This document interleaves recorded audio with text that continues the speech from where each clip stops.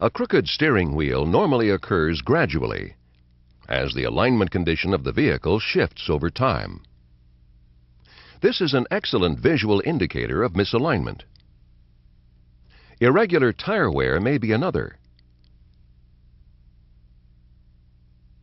Before we explore the causes of a crooked steering wheel, let's look at the requirements necessary to achieve a straight steering wheel. In most cases, adjusting center steering is combined with the front toe adjustment. During this process, the goal is to, first, establish a straight-ahead reference. The only accurate reference is thrust line. Thrust line is simply the direction the rear wheels are pointed and is computed by the aligner. Secondly, lock the steering system with the gearbox centered. This is handled by holding the steering wheel level. However, if your system is running wind toe, locking the steering wheel is not required.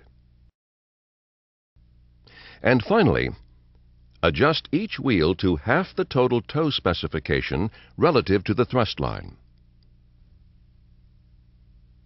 With the above conditions in mind, it becomes much easier to pinpoint the probable cause of a center steering error. The possibilities are: thrust line was not used for a straight-ahead reference. The steering wheel was not positioned for the adjustment. Individual front toe adjustments were not made correctly. The rear wheel alignment has changed, causing thrust line to change. The front alignment has changed, causing front individual toe to change.